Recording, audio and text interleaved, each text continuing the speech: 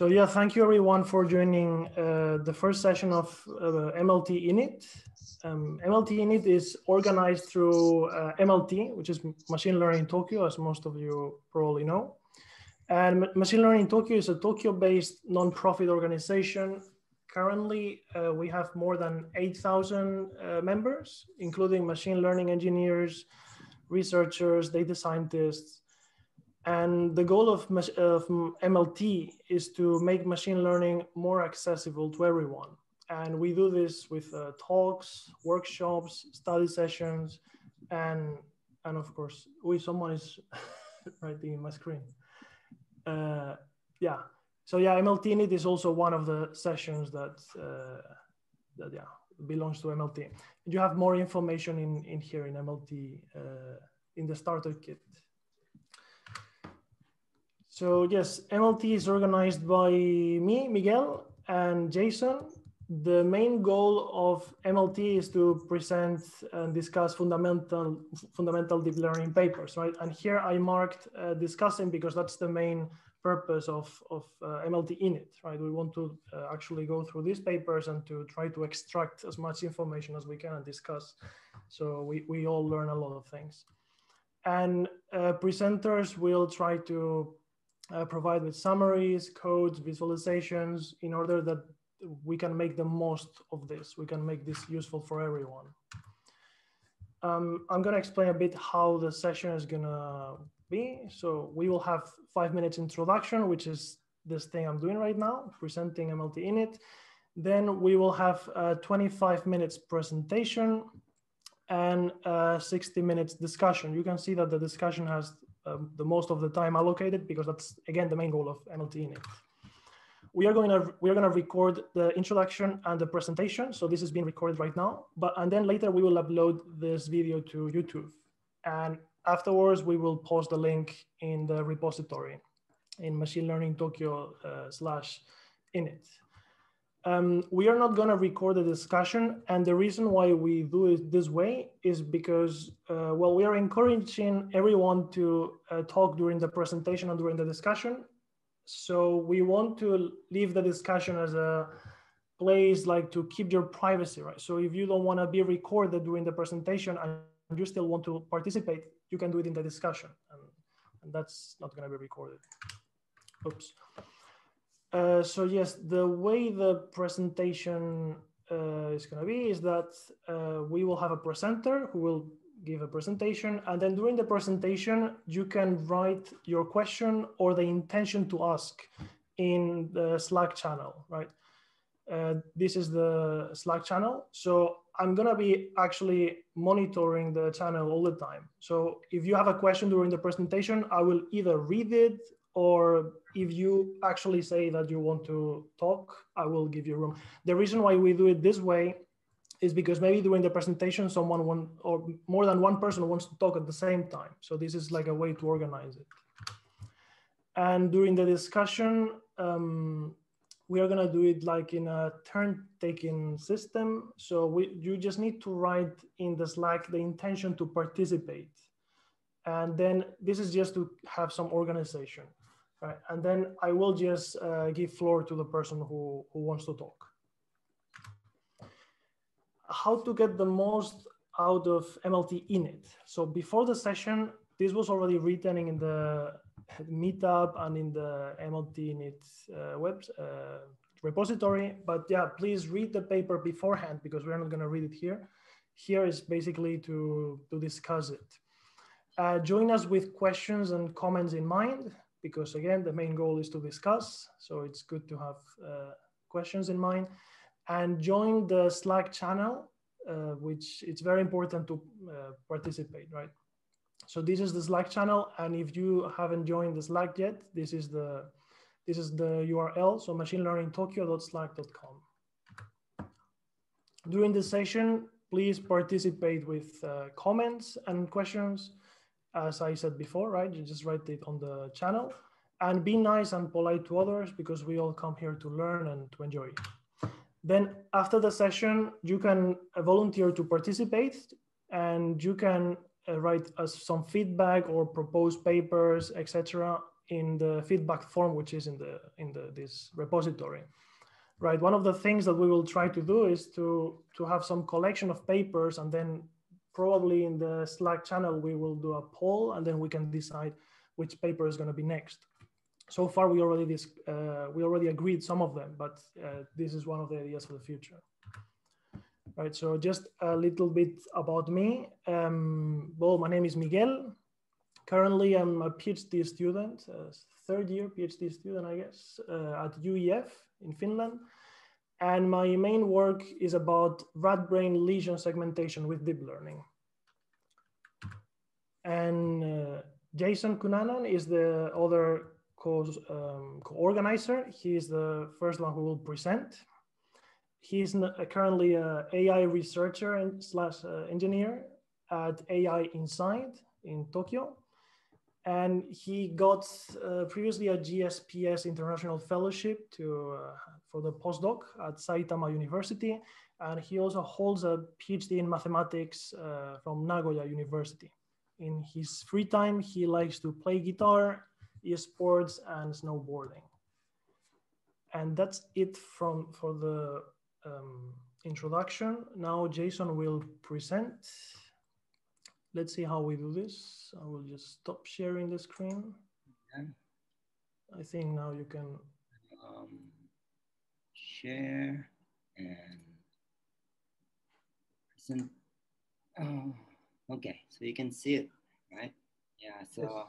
Thank you for coming, everyone. And as Miguel mentioned, we are going to be hosting this monthly discussion. And so I'm the first volunteer. So the next one would be Miguel. And just to add a little bit more of what I actually do. So what are my hands-on experience in my company? I'm building a OCR model for, let's say, for reading documents and such as invoice or receipt. And these are in many different languages. So you can say that my experience in deep learning is leaning towards more computer vision. But I do try to keep up with the NLP developments. So I'm also looking forward to volunteers of NLP presenters for this meetup. Okay, so the choice of paper that I want to talk about is Xception. And the reason for this is that, well, I just like the paper initially. And I think it gives a very fundamental way of thinking and how to do research. I like that it gives you a methodology on how he arrived, how the author arrived at such architecture. So I want to kind of fill the gaps on the papers so I quoted some of the lines that I think needs clarification and that I thought needs some visualization, and I will be discussing those things. So, but first, I will start with something that I did this winter holidays, which is building puzzles. So how do humans build puzzles? Well, it's basic pattern matching, right? You know some things are gonna be on the edge because of their shape, and or some things are gonna be on the corners because of their shape, and like this missing piece over here, you get a piece, right? To feel that, you get a piece. You run it, you check like which part is this, does this belong, and then you match it, right? So there's matching there. You have a piece and then you're looking for things to match. But let's be more concrete. When we say we're matching something, what do we actually do? What are we looking for? We're looking for spatial information. That is precisely what we're looking for. First the shape, and then the color.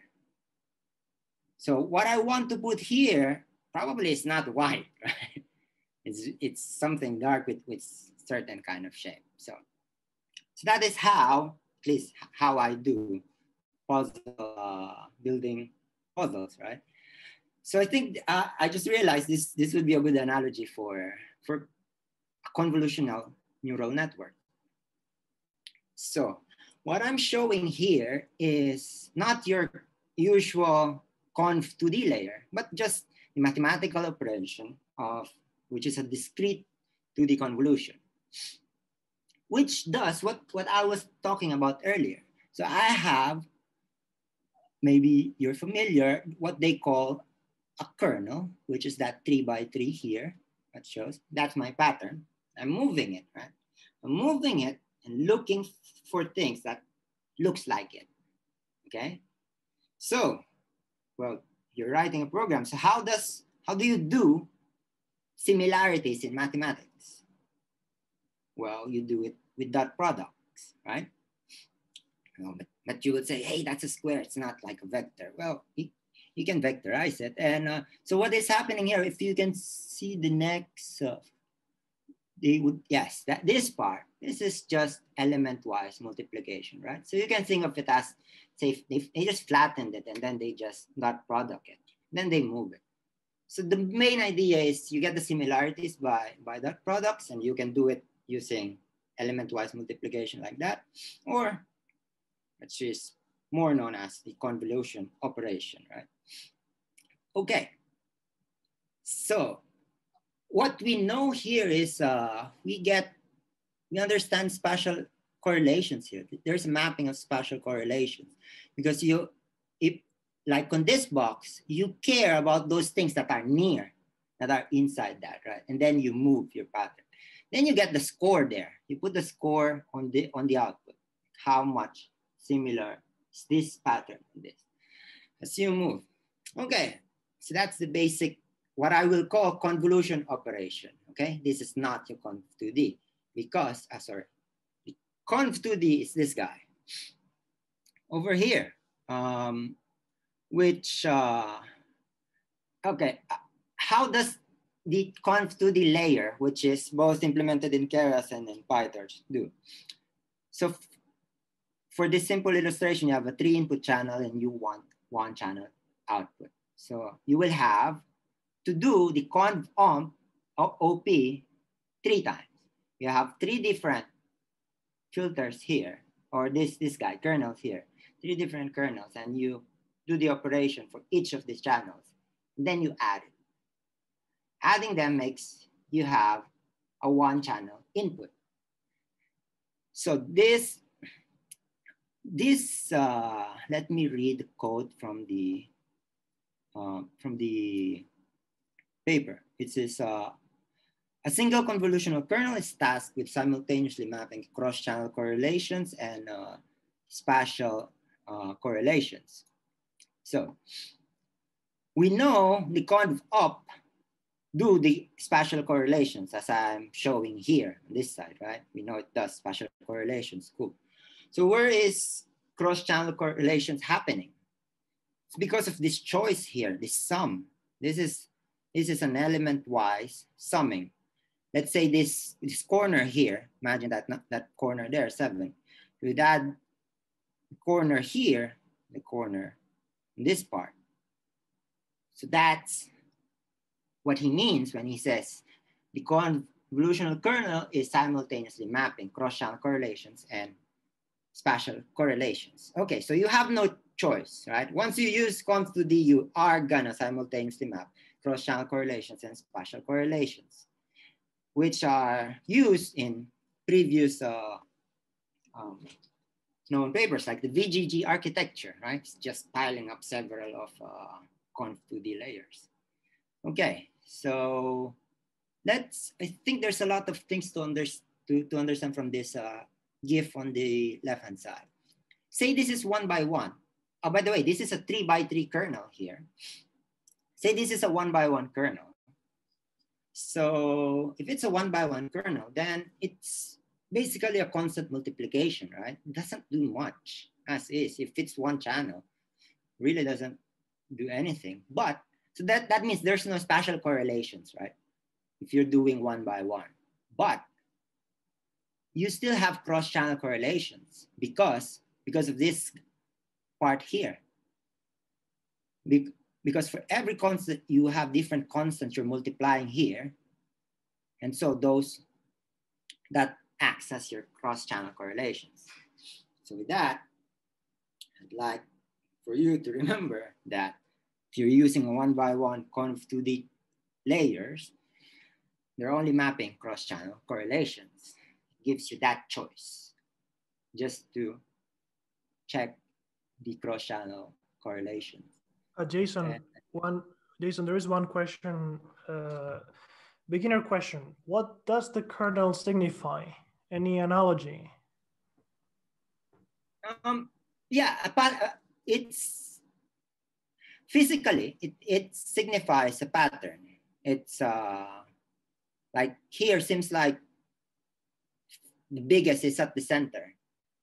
So it signifies a pattern. For much deeper part, if you know something from Fourier analysis, you can understand this as a collection of frequencies. So for each filters, you only select a certain kind of frequencies. But for now, just look at it as how similar are those numbers to that, from -1, -1, 5, -1, 5, and 0.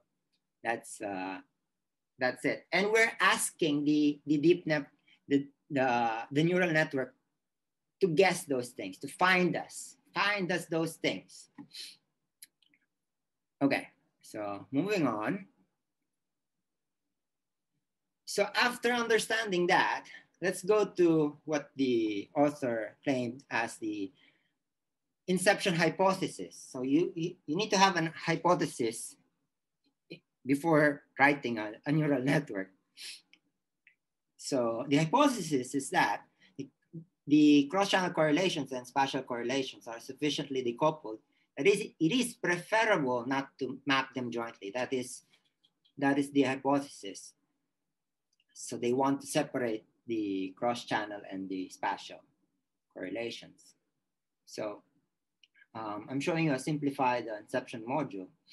And the way they did this is that they first have the input entering different 1x1 convolution 2D. And I just made clear earlier that this is only cross-channel correlations. But this is still mixed, right? So they did some part of decoupling here. There's a certain sense of decoupling here. And so what I want to say next is that, so, okay, going back. Imagine this 1x1 now, just stacks of papers, let's say. You have like 3 stacks of papers, right? So it's okay if you just have them all pile up together as like one big stack. And then you just say now that on this segment, I will run a different 3x3 conv 2D. And on the middle segment, I will run this 3x3 conv 2D. So this is an equivalent formulation as in the previous slide. But what is kind of clear to ask here is that, okay, so if I can segment the output, so how many is good, right? That's a natural question. And what is the effect of this partitioning? And also another question that the author asked is that, would it be reasonable to have a much stronger hypothesis than the inception hypothesis, which is that you can actually completely have a mapping of cross-channel correlations and spatial correlations, which are mapped completely separately, right? Because as I said, that it's still not. This is still a mix of both correlations. So here is what he called an extreme inception module. So suppose you have an output channel of, let's say, 6 channels, right? So on each of those channels, you will run the convolution 2D.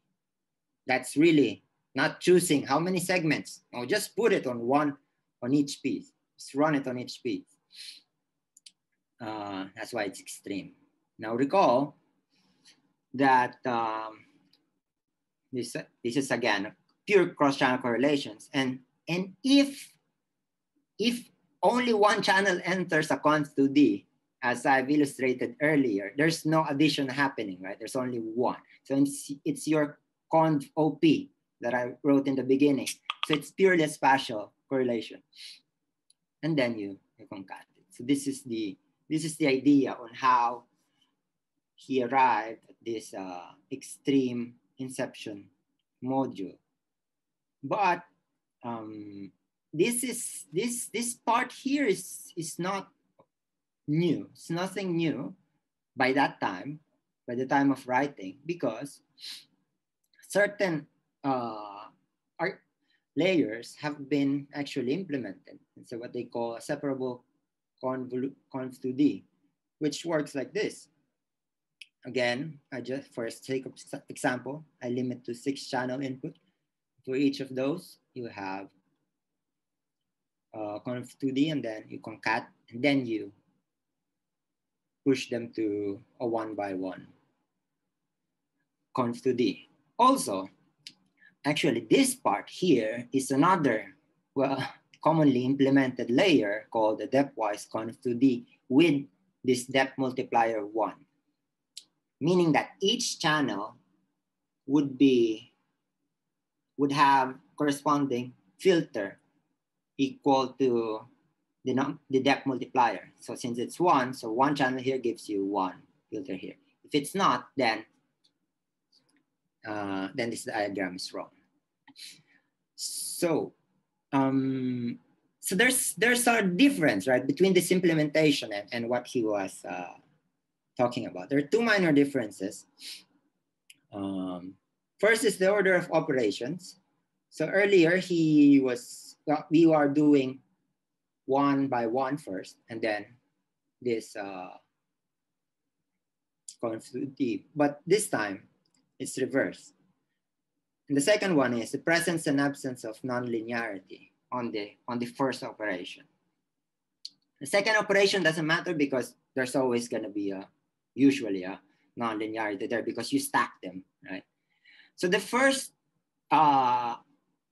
difference does not really matter because, as I said, we are going to stack these modules anyway. So if you stack another conv2D on top of this, so that means the ones entering on the upper stack is a 1-by-1 conv2D, which is going to enter here. So it's essentially the same. The difference that actually matters is the presence and absence of nonlinearity on this part here. Because in the Xception module, everything after the operations, they do a nonlinearity, like a ReLU, for example. But in this case, this implementation does not have a nonlinearity there. It's just computes this linearly and then push it. No nonlinearity. And okay, now I want to show some things that we need to be we need to take caution, or I mean, it's nice to know. So here, these are very simple illustrations, right? So I start with an input 28x28x3, and I want a 32 output filter using a 3x3 kernel, okay? And I'm using and I'm running this to a separable conv2D, and it says I have 155 parameters. Cool. As we noticed, as I've shown in the diagrams earlier, we can actually create the separable conv2D ourselves, right? Using a depthwise conv2D with depth multiplier 1, followed by a conv2D with a 1-by-1 conv2D with the corresponding 32 filters, right? But you will see that I have 158 parameters here. So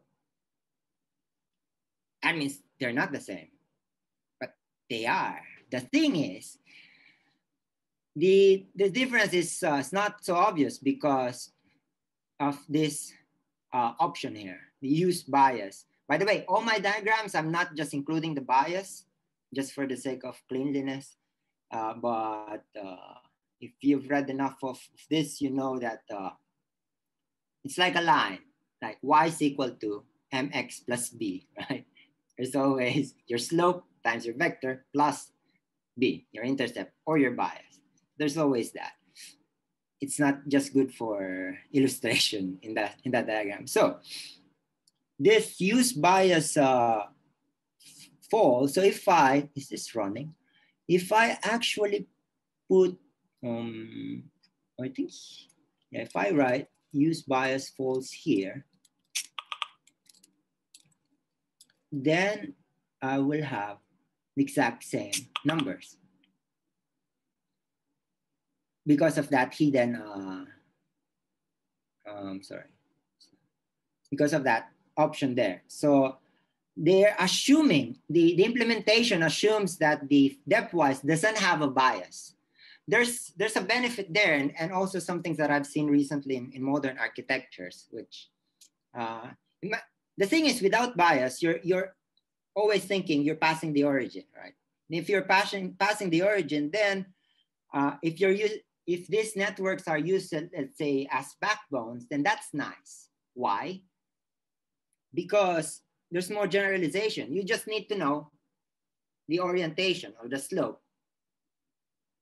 You don't need to know where exactly it is. So if it's, let's say, a backbone of some network, then it has a good generalization. So I've noticed that, like, the efficient net when used implements a use bias false part. So that's one thing that I want to show here. There's this not so obvious, because when I first run this, I thought they should be the same initially, but then they're not. Why? I didn't know too. But then it's that. So why the difference of 3, by the way? Why the difference of 3? Why was it 158 earlier? It's because the 3 biases comes from this initial 3 layers. So each layer, as you run the kernel, would have 1 bias each. So if you have them gone, then you have 155. Cool. Now, if you have used bias false on separable conv 2D, and that would also become way smaller because the this one, the original conv 2D, would also have no bias. So that would be that difference of 32, which is, if you had 32 here, it's 155. So there's that. And so this is just showing that, separable conv 2D with a use bias false is exactly this this guy here. And one benefit of using this is control. Of understanding and using this these layers is control. This is why in EfficientNet you'd notice they're using the depthwise conv 2D, because there's much control there. Unlike on this part. And also, there's not much wasted computation. Like, look, if I just want to use a conv 2D with the same number of filters, I will have 896 input. So that's like 7 times of that one. So yeah, yep, that's what I want to illustrate here. Some things that are not so obvious to me when I was experimenting these layers. Next, I think I'm just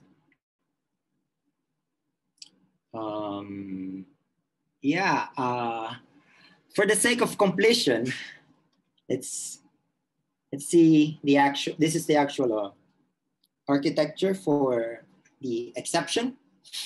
So he has what he calls an entry flow, a middle flow, and an exit flow. He starts with this part.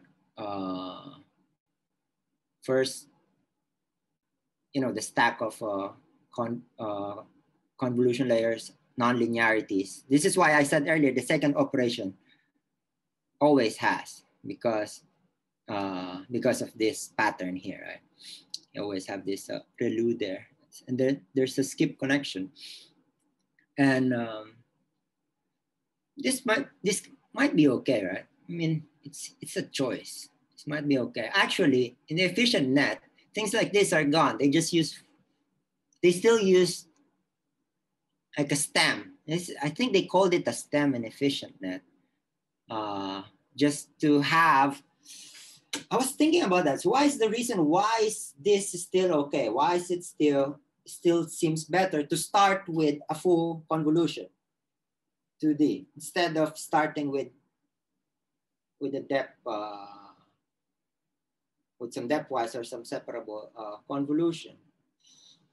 I don't know, but what we've understood earlier is that this has both cross-correlational, spatial and cross-channel correlation. So, yeah, I don't know how to explain that.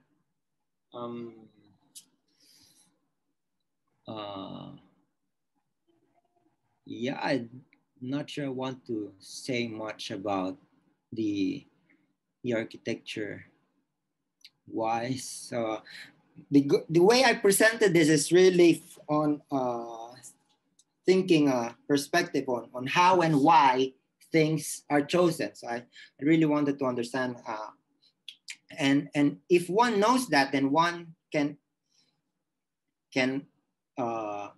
might have a better hypothesis by themselves, and then can try to act on that hypothesis. How would you actually work to test your hypothesis? So this is why I this kind of presentation, and I think I'm ending it quickly here. So don't forget to fill up our feedback form, please. And so we have a volunteer section there. So we're asking for volunteers and topics and things like that. So yeah, thank you for your time. Thanks for coming.